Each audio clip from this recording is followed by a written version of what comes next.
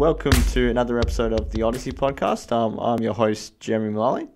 My guest today is Megan MacNeil, and she's from Relevant Megan. Or Megan. Well, it's technically, if you were to ask the government, it is Relevant Business, but my handle on Instagram is Relevant Megan, and I have been shouted down the street, Relevant Megan, is that you? And I'm like, yeah, it is, but just Megan will do. Okay, all right, so we'll stick with Megan. Just Megan will do. Yeah, well, I want to say welcome to the show. It's good to have you here. Thank you for having me. This is exciting. I'm excited as well because I know when we were talking, you have done a fair bit of podcasting yourself, but you've been more so in my chair. Yes. And sort of asking more questions. So how does it feel like to be on the other side and talking about yourself? Well, I don't know. I'm not that... Well, I don't think anyone is as comfortable talking about themselves as they are, interviewing and asking other people questions. But it's good. Like, I love podcasting. I really... Like, the first couple of podcasts I did with the interviews, I was really, really nervous. But it's a brilliant skill to have, because you don't really realise how much you use it just when you're regularly networking or just getting to know people. It's much better when you know how to be able to extract information from people in a way that you actually want to know about them, as opposed to, what do you have for breakfast? Oh, what's for dinner? Like, where are you going next week? Like, what is it you do? Yeah. It's just a conversation, and I think it's a great skill. So I'm excited to see how this goes. Well, good stuff, mate. I think it's going to be awesome. But I want to start with getting a sense of like what you actually do, because you're a personal branding expert or consultant, I think would be fair to say. What is personal brand? Because I know it encompasses a lot of things. Like, how can you sort of describe what personal brand is? Personal branding, it's just what someone thinks, feels and says about you. So as soon as you've left a networking event, as soon as you've finished a podcast and someone's listened to it, or they've watched you on video, they've met you in a coffee shop, they will walk away and they'll either, one, forget all about you, which is the worst case scenario, especially if we're talking about business. Yeah. So you're either totally forgotten about, or they leave with an impression about you. They have these feelings that they can either explain what the feelings are. You know that way when you're like, oh, I don't like that person, but I don't know why. So they'll feel that they don't really particularly like you, or they think that they don't, and then that obviously turns into how they communicate about you. So that's what they say about you. So what are people saying about you when you're not in the room? What are people saying about you when they're asked about you? If they're asked about you, because everyone has a personal brand. It's whether you're strategical about it and you take control of it, or whether you're swept up in what someone else makes for you because it benefits them, because everyone's out to benefit themselves generally. Whether they feel like they are or not, we are generally always self-centered and thinking, oh, what do we need? What's best for our thriving? What's best for our surviving, etc. And so you have one, whether you like it or not, but you can be strategical and you can actually have control over that narrative of what people think, feel and say about you. There will always be people that never like you, and they won't even be able to tell you why they don't like you. They'll just be like, oh, I just don't like that person, and that is completely fine. How many billion people are there? Not billion, but how many billions of people are there in the world? You do not need to be liked by everyone. So it's when we talk about, like, I'm a personal brand strategist, we're strategizing how is it that we can get the right people to have these good feelings and these things that they say nicely about you in a way that's going to have you impacting and influencing what matters to you, because you are not interested in the general public. You're not interested in everybody liking you. You're not interested in having an Instagram following of 20 million and making sure that every post gets 20,000 likes. Yeah. You are interested in getting 10 people who completely understand what it is that you need, what it is that you do, and where it is that you're going, and how they can help you and how they can work with you, because those 10 people are worth so much more than those 100 million people that, likes don't pay the bills and they don't keep you warm at night. So yeah, personal branding, it's the exact same as it is for a company, but it is for a human being. So that's the long answer, but it is what people like, they feel, say and feel about you, basically. Yeah, no, it seems to encompass a lot as well. But I suppose, that expertise that you have, where do you come into the picture of, because you mentioned a lot, it's being strategic in that personal brand. You don't want every single person on the planet to necessarily like you, but you want a certain amount, especially if we're talking in a business context, like, and how you leverage that. Just sort of briefly, like, what is it that you do as a consultant or as an expert to facilitate that for other people? So work one-on-one with people, finding out exactly what it is that they're trying to achieve. And then we reverse engineer what that's going to look like. So when I start working with a lot of people, they feel like they have to attract everybody. And they're like, oh, I've heard that podcasting's the new thing. Oh, I've got to have a TikTok. Oh, I need to make videos, and we need to have blogs as well. So all of a sudden you've got all this pressure of all these different mediums and platforms that you have got to have content for. When the reality is not like that, because if you have got the expertise and the knowledge and you've got your time served already, and I mean, when I say time served, I reckon, you've been working for about 10 plus years, so you know the lay of the land, you know what you do and don't like, because I'm not a big believer in this whole, you can't get promoted until you've at least been here 10 years, etc. It's more when I say time served that you've got more of an understanding for you personally of whether you like the direction you're going in or not. And what is it that you want to have an impact on? Who do you want to influence? Because then you can reverse engineer it, and that will always change. But it doesn't mean that what works for your mate who has now started a podcast and is getting lots of work through that might not work for you. Because one, do you speak nicely? Can you communicate well? Because if you can't, then a podcast might not be the best medium for you. Are you a brilliant writer? If you love writing, then perhaps that's the way you're going to get something. So we talk about video, and obviously video is your main thing, and I think videos are so important. If you look at any platform, people are every platform basically gives it priority in their feed. Yeah. And it's, unless you can be face to face with someone or on a stage, video is the next best thing, because I can hear them, I can see them, I can kind of get a general vibe of if whether I like them or not. So this is the next best thing. But not everyone's made for video. Some people are they're never going to get comfortable for it. Some people are very monotone. Some people just cannot deliver a message like that no matter how much help you give them, and that's completely fine. So it's about finding which different paths are going to get you in front of the right people for the right opportunities for you. And that's what I work a lot with people, and there's a lot of mindset in there as well, which sounds really woo-woo. And if I was to say to people, we're going to sit down and talk about your mindset, they'd be like, no, not having time for that. But you'll find that there's a lot of taking away those layers and getting rid of all this noise, because that's what it is, it's noise. Yeah, righto. And when we first caught up, I learned a lot about sort of your origin of how you got into this personal branding space, because from accidentally? Well, yeah, sort of accidentally, but in a sense you had effectively been doing it in different iterations without having that name for it. So could you sort of tell us how you accidentally got into this personal branding space? Accidentally. Well, if you work for a not-for-profit, if anyone who's listening has ever worked for a not-for-profit, you will know there's a lack of resources.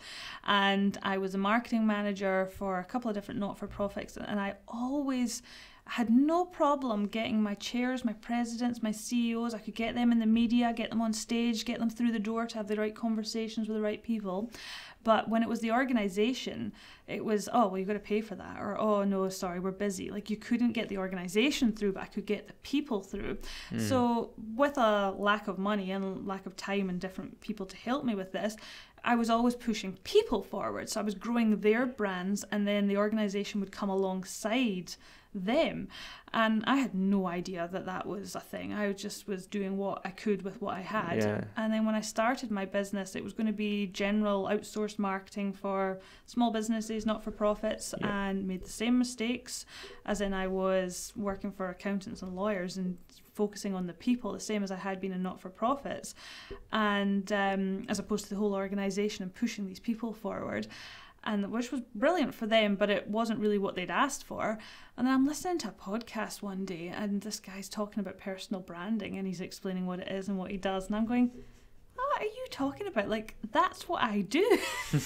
So yeah, like you said, I just rebranded everything, and we went from there. And it's worked so much better because I'm not a marketer, I'm not a generalist.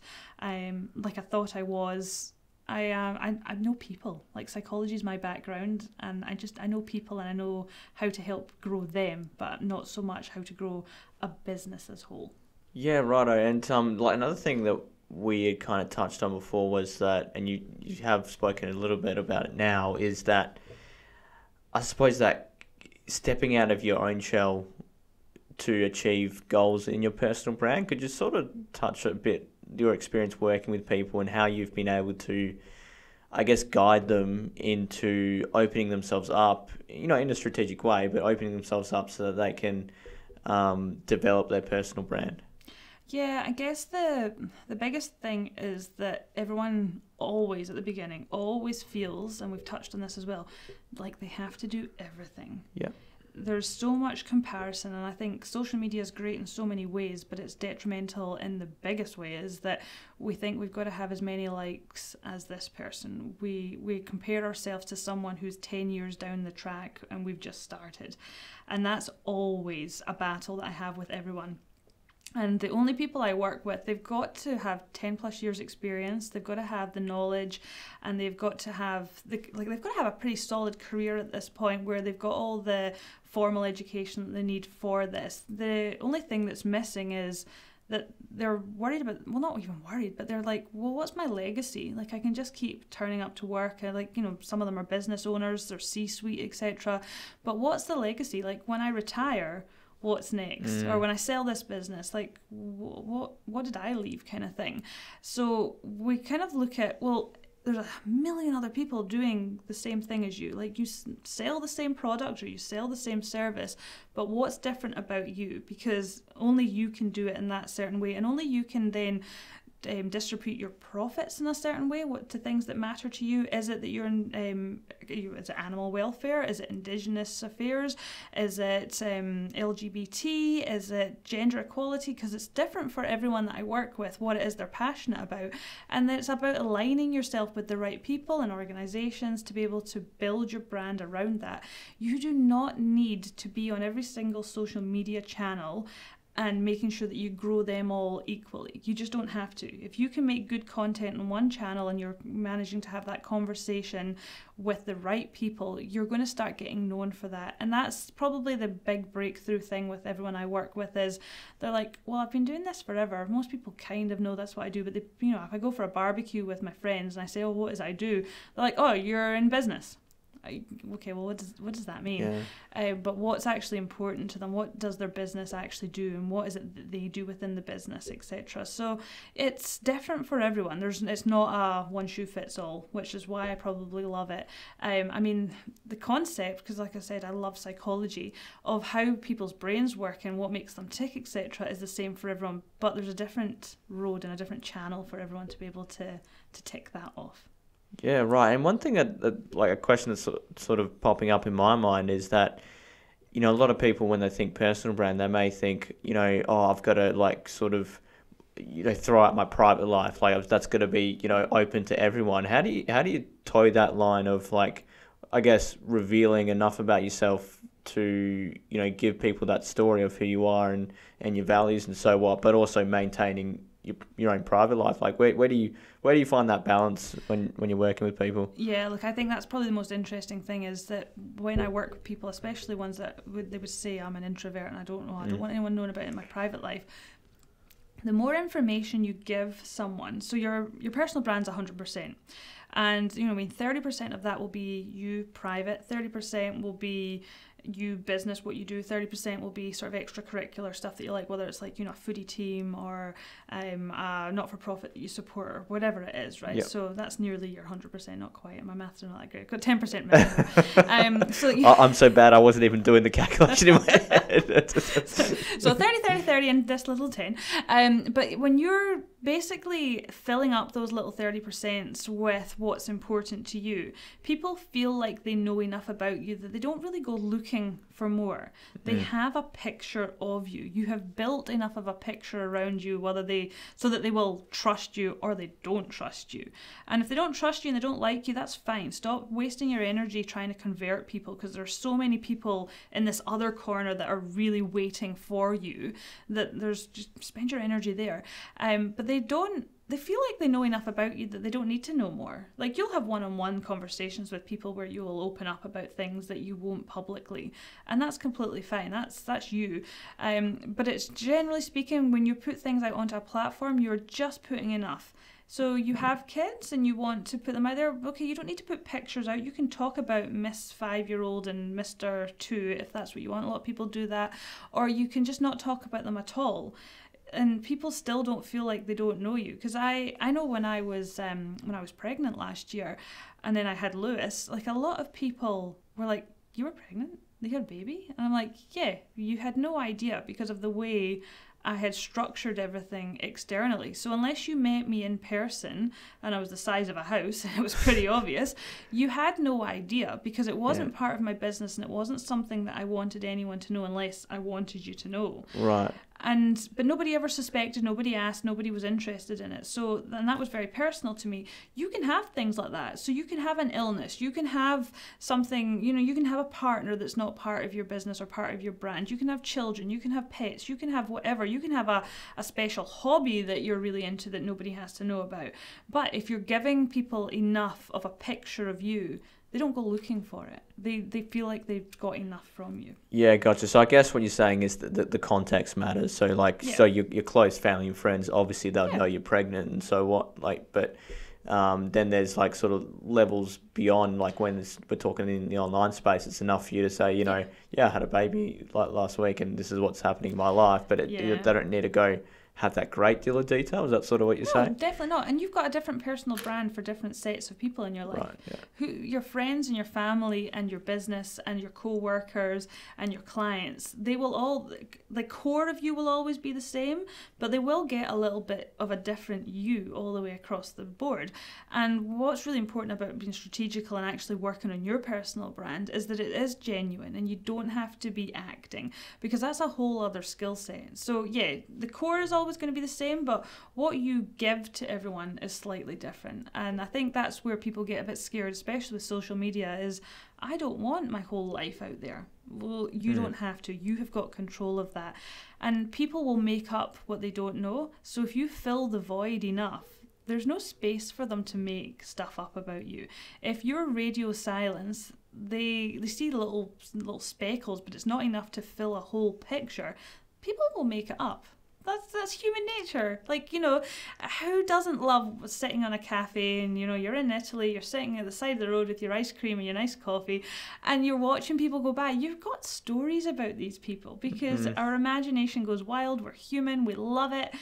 So that's what we do as people. But if you are actually putting out enough that people feel like they're seeing you, they don't go looking for the other stuff. So you do manage to keep stuff to yourself. Yeah, okay. Well, that's good to know. But I want to circle back around to when you decided to launch your business, because that's an interesting, evolution of your journey. I guess what was the point that you made that decision to, okay, I'm going to start up? And I know when you first started, it wasn't personal branding; it was general marketing, but at least an idea of I want to start my own business.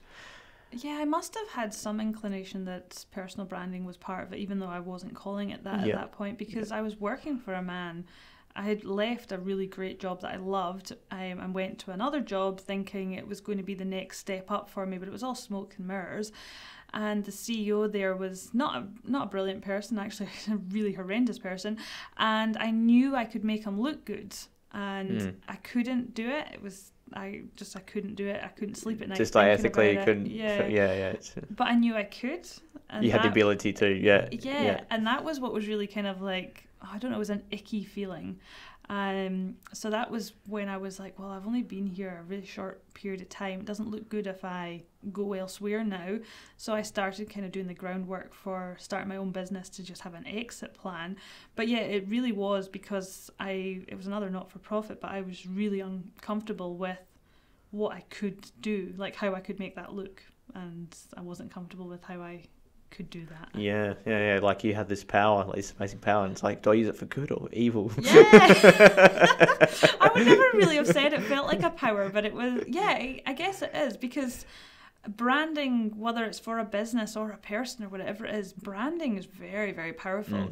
When you look at a lot of big businesses, and if you think of some of the biggest personal brands out there, like Richard Branson, Elon Musk, Bill Gates, etc., like we all feel like we know them. We've got opinions whether we like them or not, but they're all very, very strategic. Like, so there's a lot of people behind them making sure that you have those feelings towards them, and the fact that you hate or love love them is also good because that stimulates conversation. So when we were talking earlier about, you know, you as a personal brand, and, you know, we're small fries, like we're not looking for millions. Speak for yourself. Well, you know, after I've been on this show, I'm going to catapult, you know, but like we're small in the sense that we don't need millions and millions of people to see us and know who we are, etc. Like they do, they're global, they're working on a global scale. So again, you can't compare yourself to them, but there's a lot goes on behind the scenes with that. But it's just, you can still take learnings from that in the sense that they have that love and hate. And we've talked about only concentrating on the people who love you and the people that are going to convert. But you do still need people to not like you, because that's what stimulates conversation. I mean, there's just like polarity, and it, you know, like I say, like there's no such thing as bad publicity. I guess it's that stimulating of the conversation. Yeah, definitely. So you know, you've got to have both sides, and I think, you know, I talk about different personal brands that you can have, and one that I really hate is the chameleon. The chameleon is just someone who, you know, fades into the background. You don't see them, you don't notice them. You don't want to be that person who's forgotten, but likewise, you don't want to be the fence sitter, because you don't stand for anything. So when it comes to the crux, when I'm like, I have to make a decision of who I want to work with, well, I'm not going to work with the fence sitter because I don't really know what it is they do. I don't really know what they stand for. Whereas when someone is very left or very right, and I'm not just talking about politically, I'm just talking, you know, if we look at... about whatever their judgments and values are. Yeah, so if they are very much on the same path as you, and in that sense, you're aligned with them. You want to work with them. So you can't really... I mean, I'm you know, I'm kind of, it depends what your job is and stuff. Religion and politics, and these days COVID, are things that you don't really want to talk about publicly too much unless they are relevant to what you do. Right. But you do want to polarize people with your opinions on other things, because that's what gets you over the line and gets you known and builds your brand, because you are known for this. You are passionate about this. Yeah, like you took a stand for something in particular. Yeah, okay.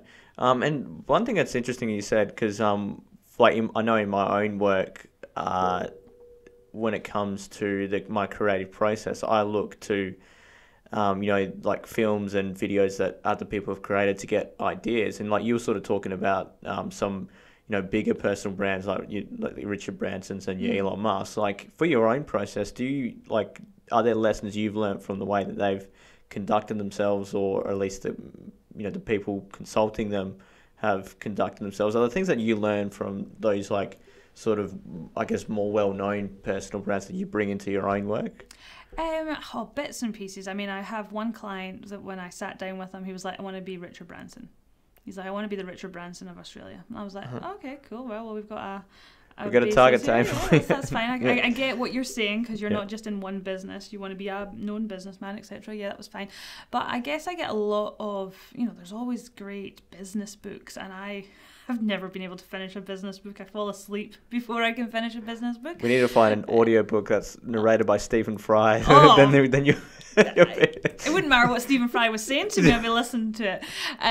But even fiction, lots of books. Like I read The Invisible Life of Addie LaRue recently, which was a woman who was born, it's like a sci-fi thing. She was born in the 1700s, but she made a deal with the devil, and she lives for the next 300 years. But her curse is that she is never remembered. So she meets someone, and then as soon as you turn your back, you've forgotten her again. So she's always starting a new day it's like Groundhog Day all the time for this woman. But what was really interesting is that she wants to leave a legacy. She wants to leave her mark.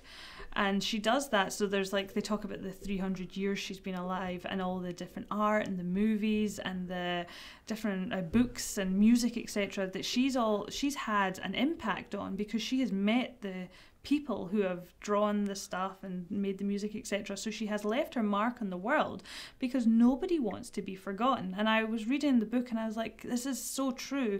We all kind of want to get on with life and stuff, and nobody wants to have a massive ego, and most of us aren't actually out there wanting 1 million likes on Instagram, but none of us want to be forgotten. Yeah, seem to have this intrinsic legacy. Building our legacy, and whether that's that comes in different forms. You know, for a lot of people, that's their children. Yeah, exactly. And their grandchildren and so forth. But and building your legacy doesn't always have to be everybody remembers you. It's who remembers you, being very specific about who is it that's important to you that actually knows what you do and remembers you, etc. And are you living a life that in 5 years' time you can talk about and you're proud of, etc. So I guess real life, not so much, but like I read a lot of books, fiction books, and I see it all. It's always everywhere. People never want to be forgotten, and everybody wants to be understood, and everybody wants to have their story told properly. And it's not always to the masses, it is generally to the people that matter. And I think that we're all the exact same, whether it's in business or personal. And that's all I do with my personal branding, is I'm just saying to people, well, who does it matter? Like in 5 years' time, who do you care about who actually knows what you're doing? What is it you're trying to actually achieve? What's the outcomes, etc.? And you reverse engineer it from there, because we don't want to be forgotten. And if we are going to be remembered, we want to be remembered for the right things. We want to be remembered for what we want, as opposed to what someone else has constructed for us. Yeah, and that again comes back to that, controlling that process and how you want to be actually remembered by people. Exactly. Yeah. I want to touch on, because I want to pick your brains a little bit when it comes to personal brand, and not for me specifically, because I think my ego would be damaged by the end of that conversation. But I guess getting a sense of the different focus areas of personal brand, and we've sort of touched on a bit on social media, but from your point of view, what encompasses personal brand? Is it down to your clothing and how you communicate? Can we just I sort of want to segment those areas and get a sense of what you look at when you're building someone's personal brand? As soon as you walk out of the door in the morning, that is your personal brand on. Right. As soon as you turn your camera on in your house, or you take that selfie, or you go into your stories on Instagram, that is your personal brand on. As soon as someone can see you, your personal brand is on. I mean, we can take the exception of your kids and your pets at home, and maybe your husband as you roll out of bed in the morning, or wife or partner, whatever it is you've got, the exception of that. But yes, as soon as you walk out, that's your personal brand on.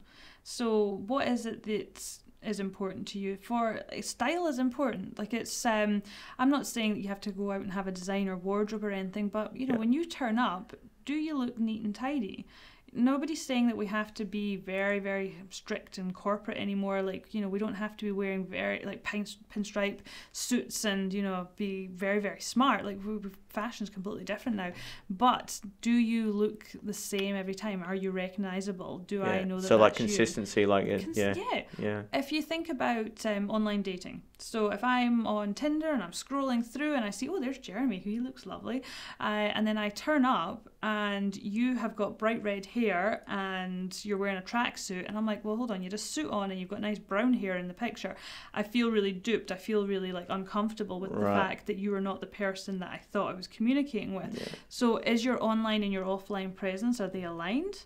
If you don't have an online presence, because it's not the be all and end all, as much as we should be leveraging social media because it's available to us and it's free, some people don't want to, and it doesn't suit some people. But are you showing up the first time that you meet someone at a networking event? Are you turning up and showing up the same way every time you meet them? Because that's how you build consistency, and then if you've got consistency, you start building trust. And once you've got trust, well, that's end game really, because trust's all you've really got. And it's so much easier, obviously, to break it. One bad thing and you're all the way back to square one. It's like going down the snakes and ladders, but it takes a long time to get up those ladders. So you just want to make sure that you've got consistency. As soon as you step out of your door, if you turn on your camera and you're online in any way at all, is it a true representation of you? Yeah, and just on that, because a conversation I had with some of the guests earlier today, in fact, and I guess I'm revealing that I do record things on the same day, but it's the only way to do it. We want to batch. Time is precious. Yeah. It's a lesson for you folks who want to do podcasting. But one thing that they were remarking about, that they struggled with, is that they feel like they have to kind of, I guess, lose a level of authenticity in themselves when they're, because to contextualize it, they were tech companies, and when they're coming in front of investors, they feel like they have to sort of be this sort of stiff corporate and communicate in that way, whereas they're not like that. Yeah. I guess my question is, where do you find that balance of being authentic but also professional? I guess is probably what that. Do you see a difference, and how do those two sort of I guess, areas cross over with each other. Yeah, well, I think that comes back to when I was saying we have different personal brands for different sets of people. Yeah. And the authenticity, like as much as we hate that word because it's so overused, there is no other word for it. You've got to be authentic. That will be the core of what everything you do. And that comes with time as well, because when you're first pitching, when you're a new company or a new business, or just, you're newly out of university trying to get a job or whatever, you will be more professional, and I'm using air quotes here, but you will be more, I guess, turned on, if that makes sense, because you're after something, you're new, you need it, you need them to kind of see you, if that makes sense. But that's why I don't work with anyone until they've been around the block for a while, because you've got to be comfortable in your own skin, and you've got to be comfortable with the fact that not everybody's going to like you. And it's much harder if you go into a meeting, and don't get me wrong, like if you're listening here and it's like your first job or it's the first business you're starting and the first client you're trying to get over the line, yes, it is much harder and you've kind of got to fake it till you make it, but it's really hard to maintain. So if you go in like that, they're expecting that forever. They're expecting that level from you, and they're expecting you to be that person, when in reality you're not. And there's plenty of other people out there that are quite happy to work with you as you are. Right, and so you might not be serving yourself in the long run, is what you're saying. Yeah. But we need to do that to get a step up the ladder in the first place. So don't get me wrong, there is a place for that. Yeah. But when we're talking about being really strategical and working on your legacy once you've actually worked out what you want, because if you're a 21-year-old listening here just now, like at 21, I had 10 different things I wanted to do. Go out and do them all. Like, I think when you're that age, like, 18 to about 24, when someone gives you an opportunity, just say yes. If you're not even sure, just say yes. Just try it. If you hate it, you hate it. Like, you've not really lost too much. Once you kind of get into your 30s and stuff, I'm a big believer in saying no. Like, you have got to say yes to things that actually serve you and things you want, and you say no because it's, you're still learning a lot of things. Like, don't get me wrong, you learn until you die. Like, you could be 70, 80, 90, you're always learning till the very end. But you've got more of an idea of what you want, so you can say no a lot easier and just start being more you. I just think you end up going down this road of being the person that person thinks that you are, they expect you to be, and you start being the person that they need you to be for them to grow as opposed to for you to grow. And yeah, once you kind of get into that mid-20s, 30s, 40s, 50s, that's when you start going, okay, well, now it needs to be for me. When you're much younger, take every opportunity you can. Be the person that they need you to be so that you can get through the door and you can get the opportunity and the experience and see what you do and don't like. But after that, no. Wear what it is that you're comfortable in. It's not, you don't want to be in like your trackies all the time. Yeah, but like, be fairly comfortable and turn up as you. Yeah, I think that's important. Yeah. I think that's a long way of saying it will serve you in the long run to be you. Yeah. And there is, like you said, it's the same thing in the online space. The context matters as well, and striking that balance is an ever changing battle. But one thing I want to ask you, Megan, is what would you say is the biggest challenge you've had from like a business point of view, the biggest challenge you've had in your career? So even before you started this business, but I guess your journey through this personal branding, what should we call it? Just being, I suppose just anything. Probably being a woman, and which I think is very cliche, gender equity, blah, blah, blah, all that kind of stuff. Yeah. But it is real. And I didn't really realise it was real until I came to Australia, because my mum was like a manager. She was the youngest manager in the post office in the UK when I was younger, and Dad always worked in the railways. So as far as I was concerned, Mum had a better job, like on paper. So I never thought that men had better jobs, if that makes sense. Yeah. And then when I came here and I was working in agriculture of all things, which is very male dominated, I had male staff under me, and I would have people coming in speaking to them as if they were the boss, and they were like fresh out of university, and they were green as, but they would ignore me and go straight to these men, or boys even, So there was a big disconnect there. I find that, like, since becoming a mother as well, it's been an issue, because there's a lot of questions I'll be asked that my husband would never be asked about, like where my kid is, how I'm going to manage that, etc. And we do everything 50-50, like literally 50-50 for as far as like getting up in the middle of the night, changing everything. So that, which is brilliant. I'm so lucky that I've got a partner like that.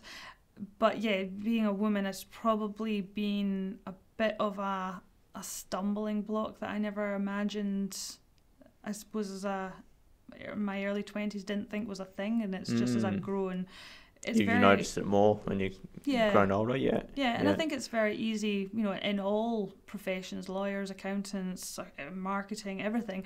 There's, you know, a lot of graduates, you know, it's generally 50-50 male and female, and everyone can go in. It's when you start getting to middle management and you start going up and you start building your own businesses and things like that, women generally have got more expectations of them outside of just work, and also that kind of like, oh, well, have you got kids now? What will happen with them? Will you be able to deliver for us type thing? And I don't think I was ready for that. I thought it was a thing, but I didn't think it was going to impact me, but it did. So, yeah, okay. And then in this iteration of starting your business, have you found it difficult as being a female business owner? Like, has there been sort of nuances that you know, even working, because I know you've got a lot of female clients as well, like other things that you've picked up on where, you know, being a female, that's been different or challenging from a different point of view? Yeah, so the majority of my clients are actually male, and they are far more open to doing everything. Right. There's a lot less of that mindset thing, needing to that hurdle to have to go over, whereas with women it's a bit harder in terms of like, I'm like, oh, well, we need to get a decent headshot, because the headshot you've got is 5 years ago, you don't even look like that anymore. Men will be like, oh yeah, well, can you just book in a photographer for me? And I'm like, yeah, okay, cool, we'll get it done.